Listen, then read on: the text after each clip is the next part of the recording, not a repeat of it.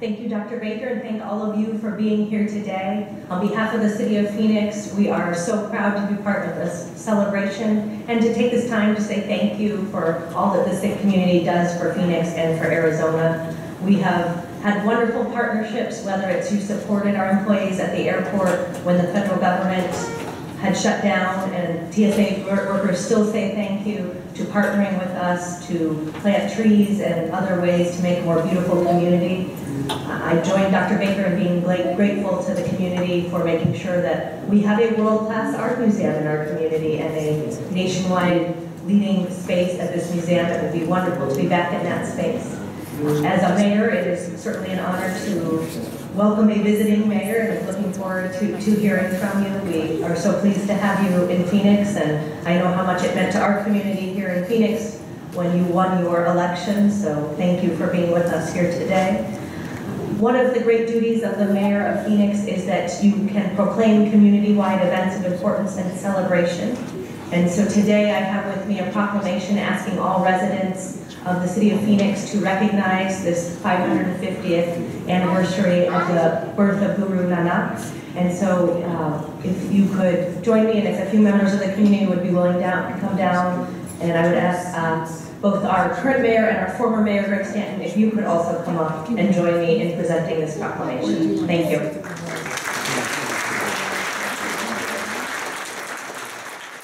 The mayor had a great proclamation. It is my honor to celebrate this amazing day, this 550th birthday of the new Guru. I also have a proclamation, a couple of them. First, I'd like to present one to the Phoenix Art Museum itself in honor of furthering the value of religious diversity through promoting art and cultural programming that reflects the rich history and contributions of Sikhism. So I'll hand that to our interim executive director. And then I'd like to present one to the Sikh community of Greater Phoenix. Mayor Guy, I know how much this community has added value and love and artistic talent, as you see here in this gallery, here locally. So I want to present also a certificate in honor of the social, cultural, and economic contributions to the state of Arizona, to the Sikh community of Greater Phoenix. A great day in our community. Thank you for letting me be a part of it. And thank you all for joining us here today. We are thrilled to have so many dignitaries from near and far with us for today's program, which will explore the interfaith message of Guru Nanak, the founder and first guru of the Sikh faith. In honor of our exhibition, curated by Janet Baker, Guru Nanak, 550th birth anniversary of Sikhism's founder, now on view in the Khanuja Family Sikh Heritage Gallery.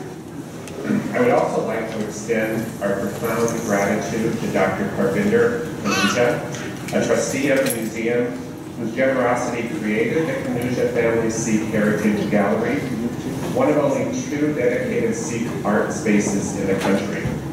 Dr. Khanuja tirelessly works to enhance our understanding of Sikh culture, and in doing so, he truly helps the museum to bring the world to Phoenix and bring Phoenix to the world. Thank you, Doctor.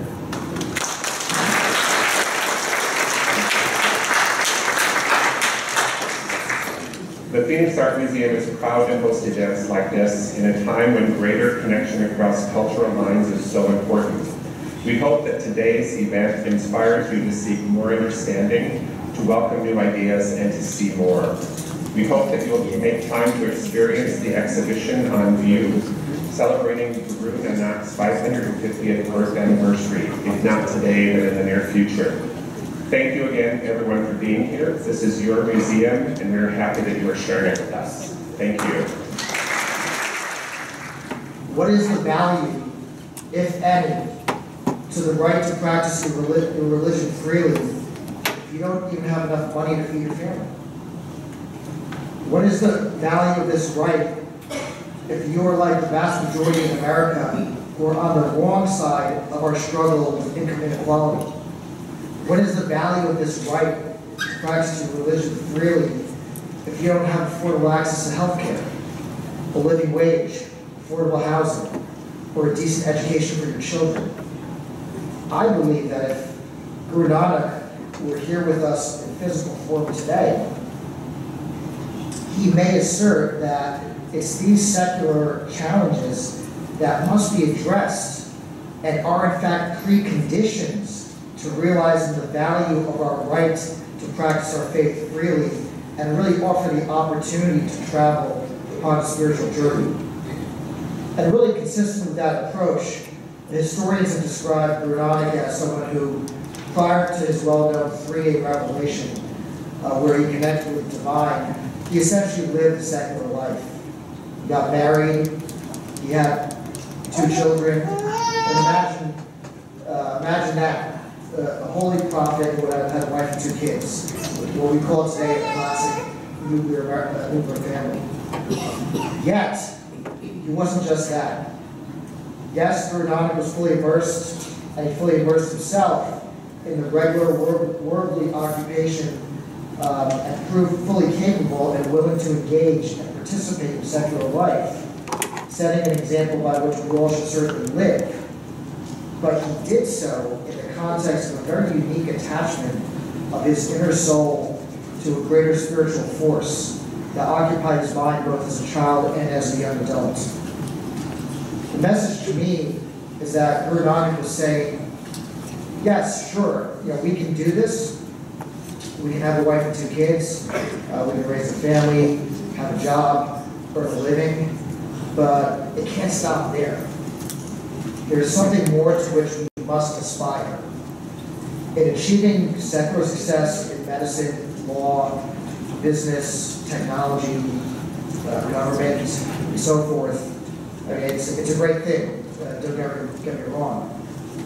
But I would submit that we are not achieving our full potential as human beings in reaching those aspirations alone. There is something greater and far more fulfilling in our existence as human beings to which we must aspire. And what is that ambition? We are taught as Sikhs that it is a loving devotion and constant remembrance of our Creator, to ultimately realize that the cycle of life and birth be liberated from and to be one with our divine Creator. So how does this translate to me standing here before you today as a local elected official? I personally view the challenge of elected officials and any public servants to strive for a more just society, to fight for equality in the areas of civil rights, religious freedom, environmental justice, and the type of societal change that brings us closer to becoming that more perfect union that we strive for as Americans. It's the emancipation of mankind from various forms of injustice that can, in my view, which I submit is born out of the philosophy of Guru Nanak, essentially to free up man or woman to focus on their spiritual journey and relationship with the divine, no matter what their faith may be. And it's really a universal duty and a universal message that applies and is for the benefit of all faith communities and all humankind. The beginning lines that Guru Nanak wrote in what we call Japji Sahib, or known as Japji Sahib, is Ik Onkar, which means there's one creator. This concept of one, or oneness, is similar in some respects to the famous saying that is ingrained into the psyche of Americans, E pluribus unum. The Latin phrase that states, out of many, we are one. In the words of Dr. Martin Luther King Jr., we all, quote, we all came on different ships, but we're all in the same boat now. So it's really this juxtaposition between diversity on the one hand and oneness on the other that may seem discordant, incongruous at first, but I would submit that it represents the genius and harmony that defines not only part of Guru Nanak's legacy, but also the values we hold dear as Americans as well.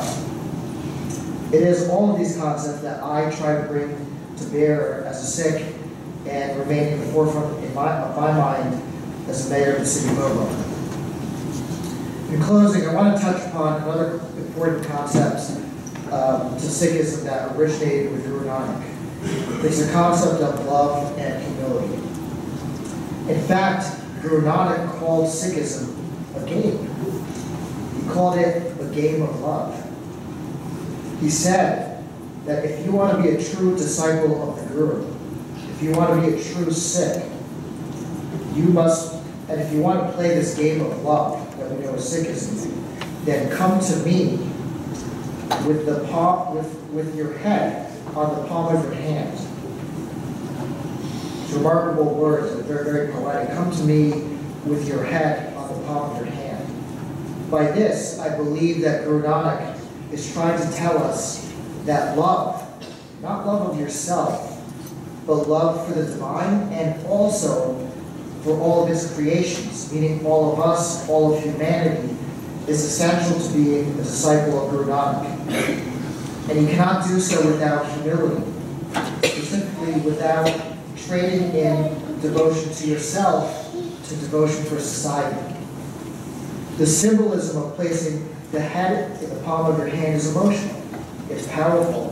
And it represents the idea that humility and letting go of your own ego is essential to playing this game of love that we know today in Sikhism.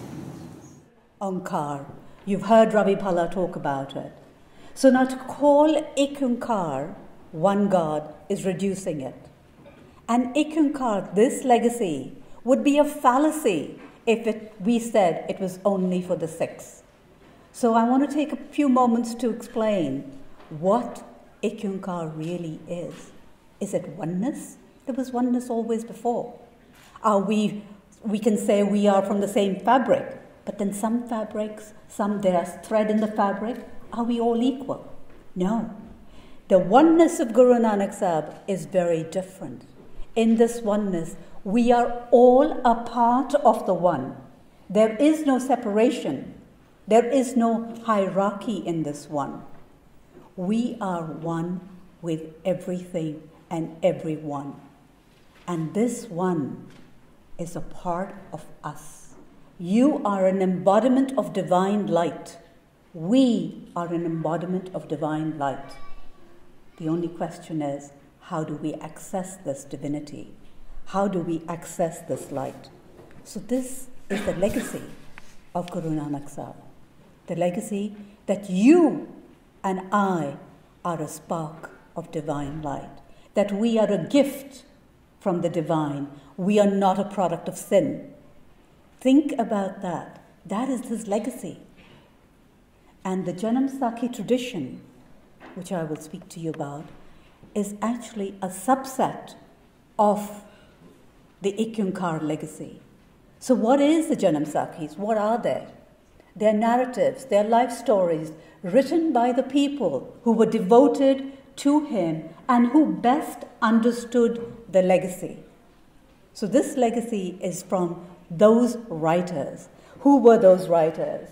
We want to know who wrote them. And these were the writers who wrote them. But remember, they are writing from their perspective.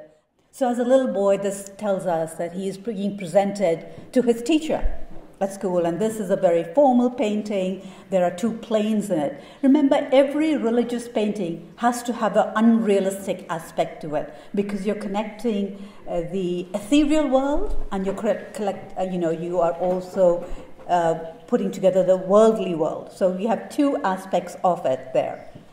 And this is that. So the painter has chosen to tell us what we know is that his father, the teacher, and Guru Nanak belong to a special category, social category, economic category.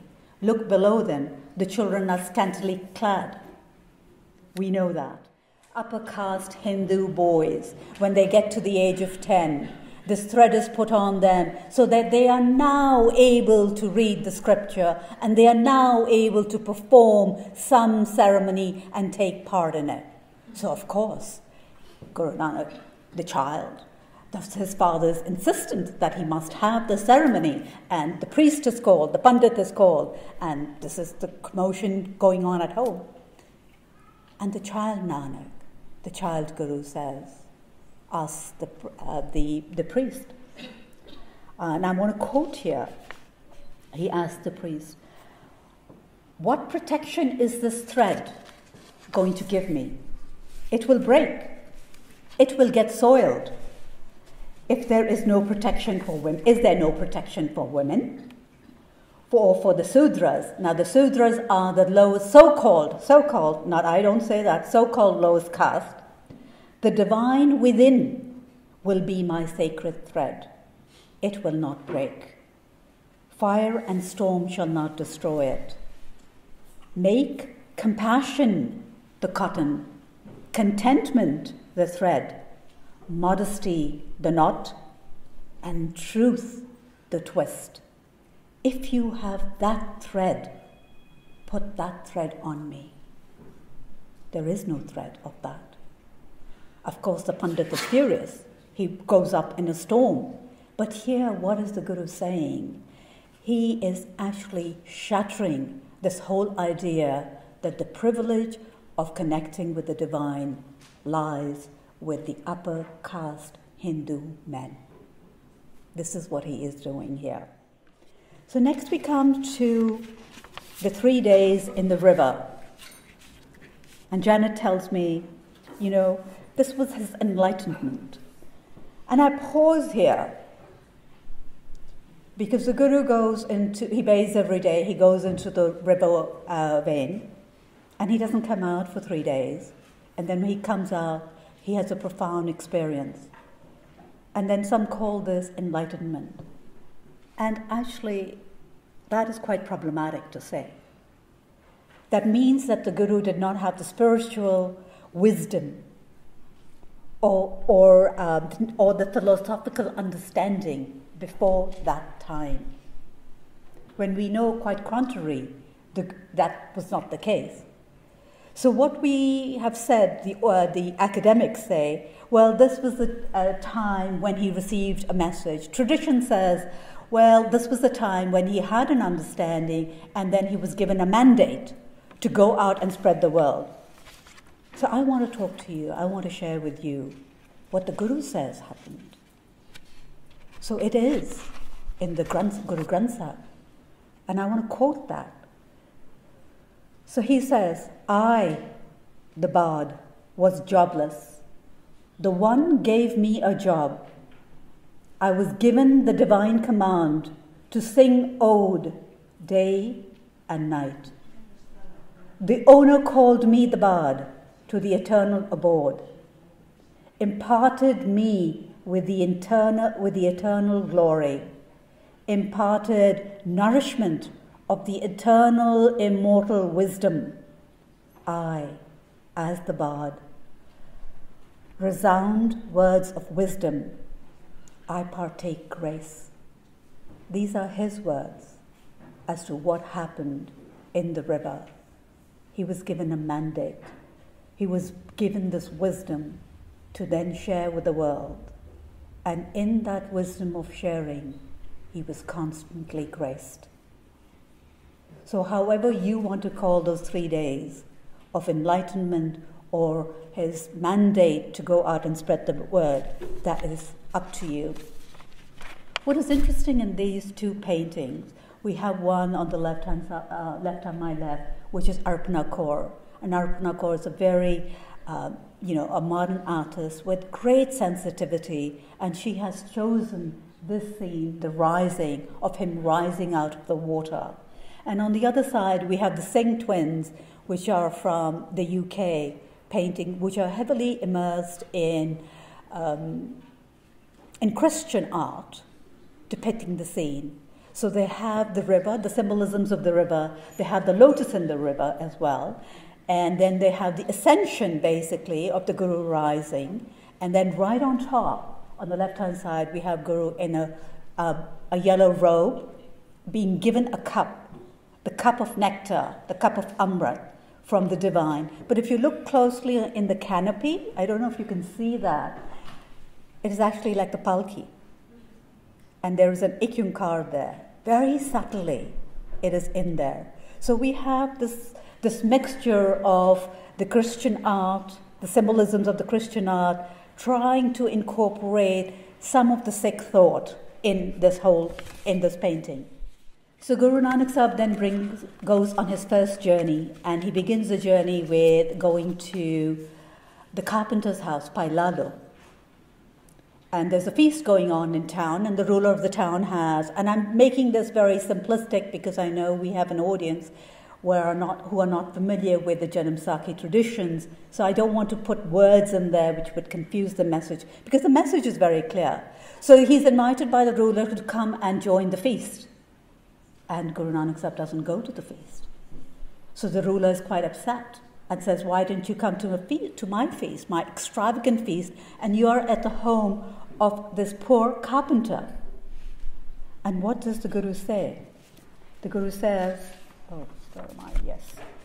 the Guru's answer was very simple. The food that you have prepared and served could not be eaten because it is flowing with the blood of those you have exploited, while the food of the carpenter flows from honest living and is sweet like milk.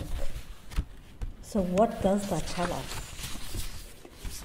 That tells us that there is really no honor in the wealth which is earned through exploitation. So as we go along in our lives is that to see, and that's why this incredible thought of earning an honest living is coming from this principle. This is done by Devinder. He's an artist in India, and he has tried to depict the blood and the milk story. We now go to Mecca. Yes, the Guru traveled to Mecca, and he goes, as legend goes, he goes to Mecca, and he's tired, and he rests. And his feet point towards the holy Kaaba. And the Qazi is very upset that how dare anyone point their feet to the Kaaba. And the Guru says, well, point my feet, move my feet to whichever direction you think you want to. So he moves his feet, and it seems, and as legend goes, everything moves with the Guru, wherever it is. So what does that tell us? That tells us that the divine is every place. There is no place that is sacred. The first part is we have the Guru with Bhai Mardana, and look at the side where there are the fakirs, the devotees on the corner. Looks like there's a lot more of them. And below them there's a dancing and a scene going on there. But back there's a mosque right there. So that is what is holding the scene together. So what is happening over here, which I want to share with you, is this is the, okay. In the top scene is the Guru is there with Bhai Mardana, and he is with the people. And these people, they have nothing to wear. There's nothing. There is great empathy. Come below, there is merrymaking happening. They are celebrating at a dance party that is happening. And these are the Pathans who have conquered India at the subcontinent at that moment. This is the Mughal Emperor Babur when he brings his army coming across. This is a Shabad, the writing which Ravi Bhalla mentioned, that the army of sin has come in. And they are making merry, and the Guru speaks to the divine, where were you during this time?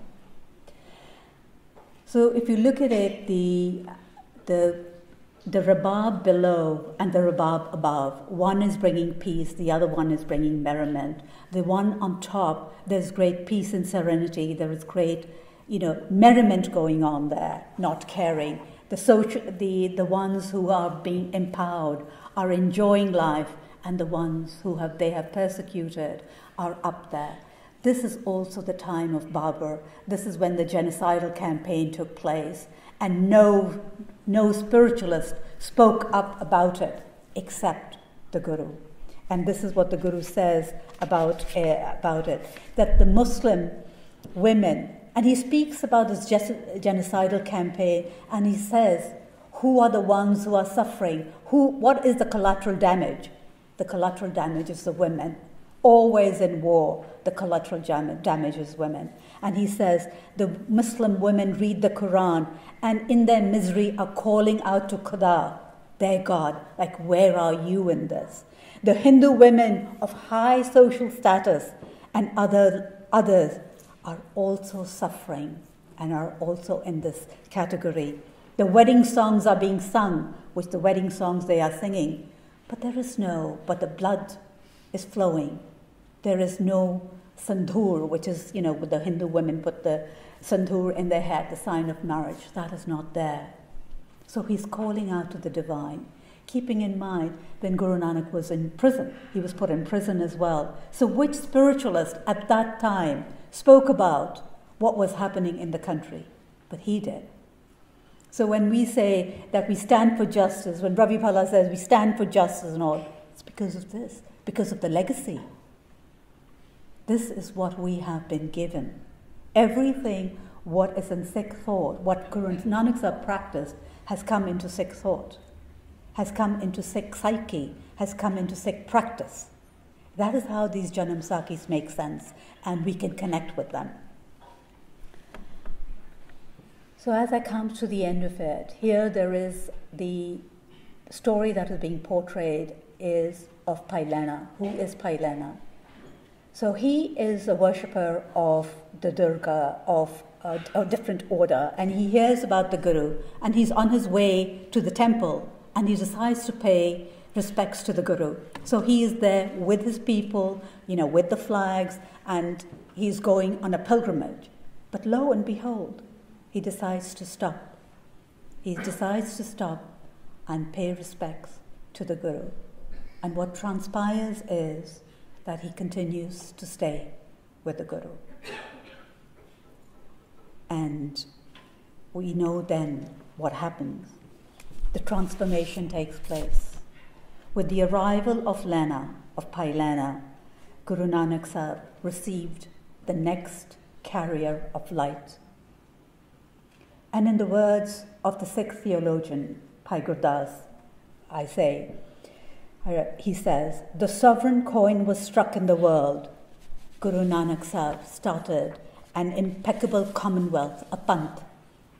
Then during Guru Nanak's lifetime, the canopy of the Guru's seat was waved on the head of Lena, Guru Angad. Uniting light with light, the eternal Guru changed form. The light has transferred, the form. The light is the same, the form has changed. This is the legacy of Guru Nanak Sahib. We were fortunate to meet Anjum, Javed, Dara, our next speaker, who is really a mystic at heart and is the curator at Lahore Fort and is the custodian of some of our heritage and was kind enough to show it to us. These swords are, the bigger one, daggers, were used by the Afghan rulers who invade Punjab and India, that who belongs to Punjab and who ruled over Punjab. Otherwise, from last 2000 years, we have so many invaders from Central Asia, from Afghanistan, from Iran, and from British was also a kind of an invaders.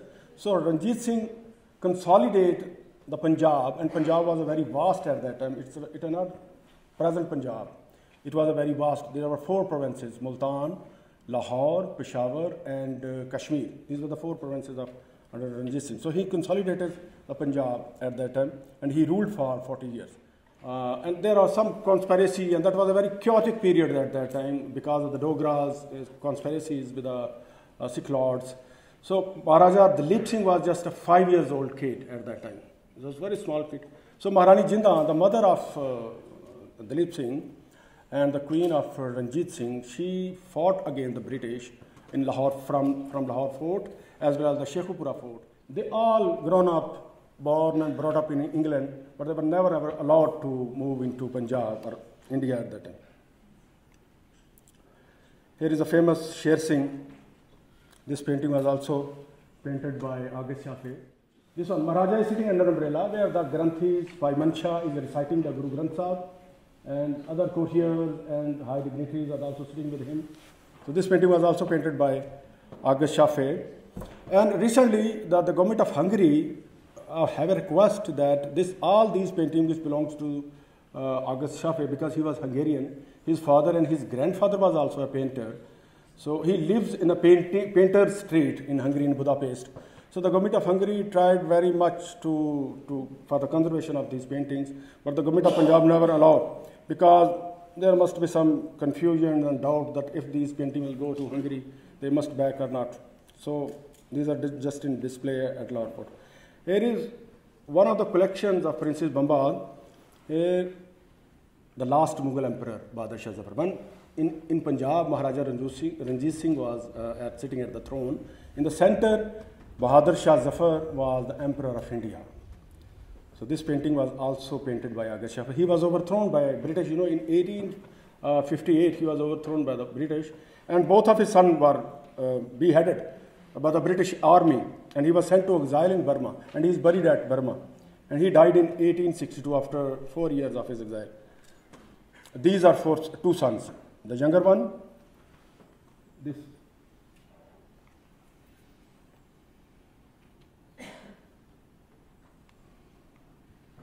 The younger one, Jawambak, Shahzada Jawambak, and Mirza Mughal. Both of the sons were murdered by British army. So look at this beautiful lady. You know who this is? She is the Princess Bamba, the grandson of Maharaja Dalip Singh. And this one lady is the British, is Annie Blanche. She was the daughter-in-law of Maharaja Dalip Singh. She was the wife of Victor Dalip Singh. So she died with Victor Dalip Singh in 1901. There is a elephant model. Maharaja Ranjit Singh is sitting over the rider. It is a synthesis. It doesn't mean that it's a combination. Sikhism is a combination. It's a new idea. It's the new creation. It's the new revelation, which is going to be established almost with the passage of time.